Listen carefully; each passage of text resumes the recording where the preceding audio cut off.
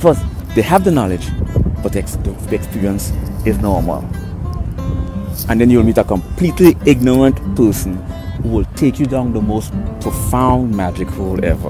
And they don't have a spiritually also the earth and how it affects. Whether you have interest or not, do you acknowledge that it's a real thing? What's that?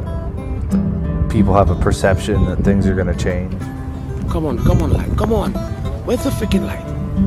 The nucleus and spiraling miles away relative to the size of the atom is the electron.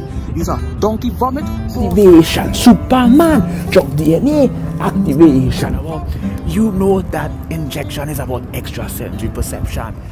It doesn't answer the question. No. Haha.